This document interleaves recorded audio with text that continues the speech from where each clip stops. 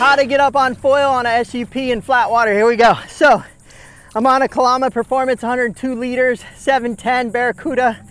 I weigh about 155 pounds. The trick to me is keeping the paddle on one side, real quick strokes up here. Keep surging that board. Try to just get it to lift off. Keep that pump going. So foil, I have a 2100 Cabrina, 65 centimeter aluminum mast. Game time. So get your feet nice and set. I want to keep those paddle strokes up here, not so far back here. So we're just going to slowly get that rock going, get that board loose. Keep those paddle strokes up front. And even when you get up on the foil, keep that paddle moving to get your speed up.